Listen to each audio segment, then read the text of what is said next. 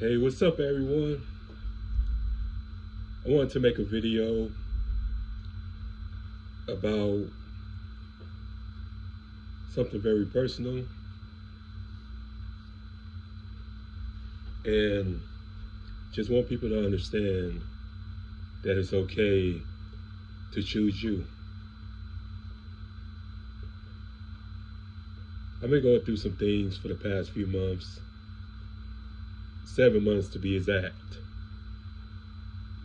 I decided to finally leave my family alone. Not all my family, but mainly my mother and my oldest sister. Because I was being taken advantage of, being disrespected, being gaslighted, being manipulated, everything. I left them alone. And people can say what they want, like family is all you got.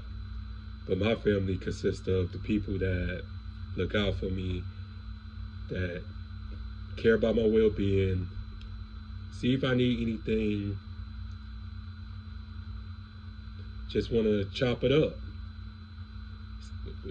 just supportive. And it's not easy running a business. It's not easy being a black man, a young black man running a business, period. So when you doing all this stuff, these great things, you would think people would be happy for you. Your people would be happy for you, but in retrospect, they're not. And I've just been,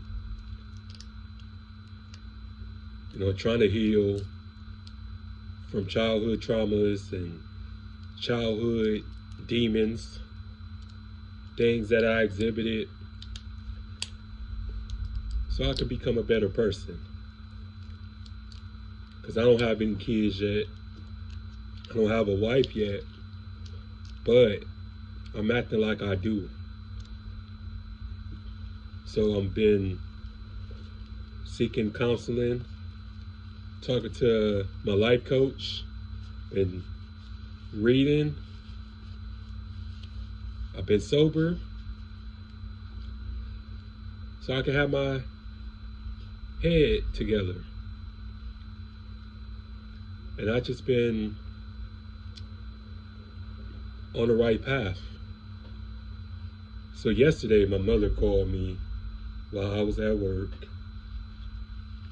and asked me how I've been and this and that after 7 months of not speaking to me.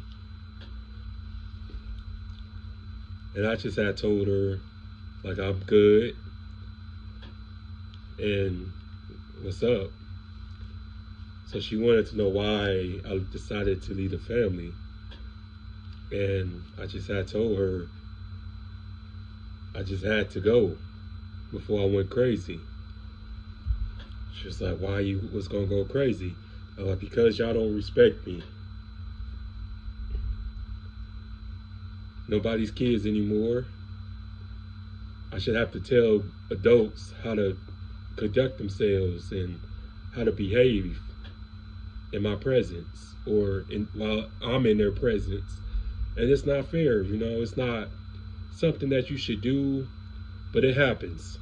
You have to be a parent to your parent at times, and because they gave you life and that they could just talk to you and treat you any kind of way. But I'm not having it. That's just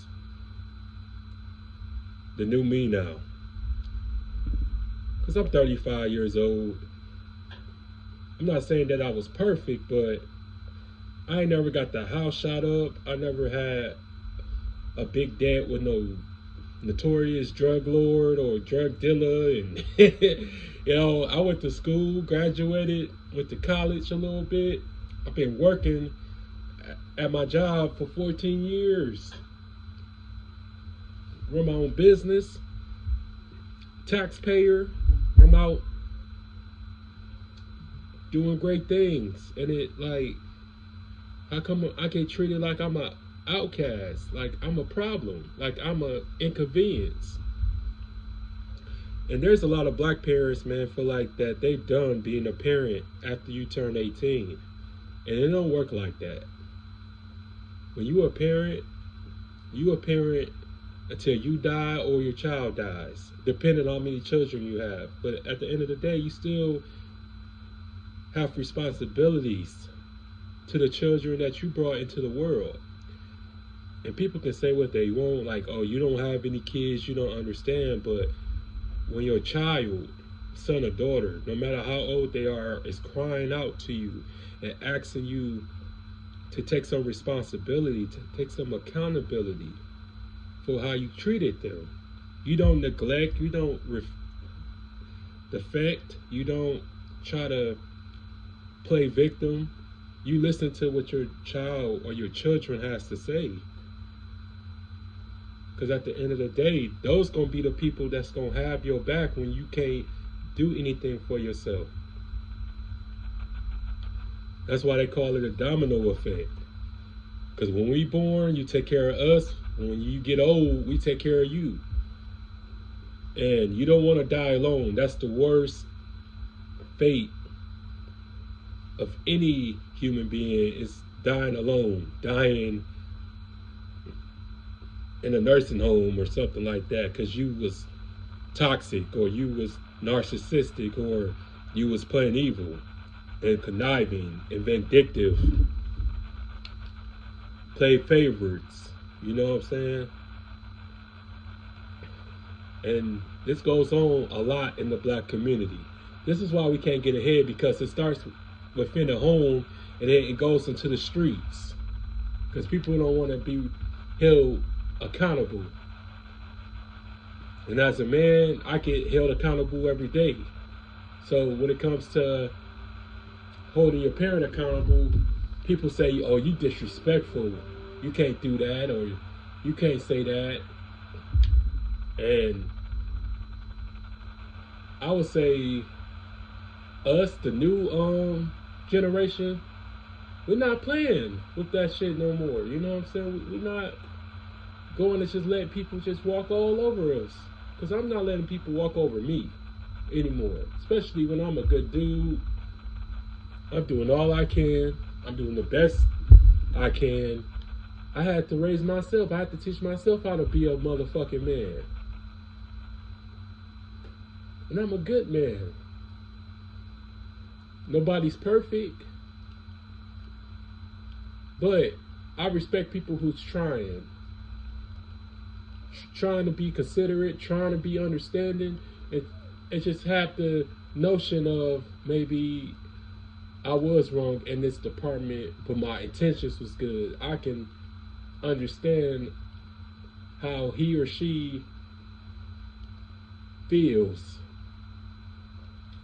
And just because it happened to you doesn't mean it's right. It's justified. You know what I'm saying? Because if anything, you remember how you felt.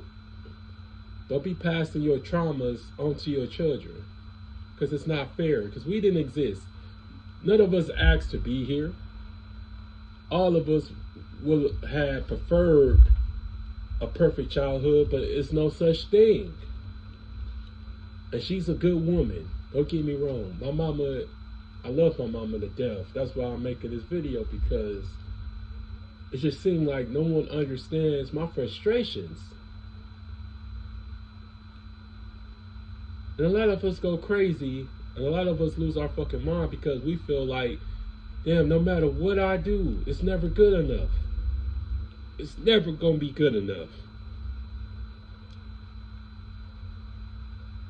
So I decided to tell her all of that yesterday. I made her listen to me. But again, I love my mom, but something has to change. Something has to give. Because either you're going to make an effort to change, or you will never see me again. Please believe that. But alright guys, I'm out. Comment, like, subscribe to the channel. Peace.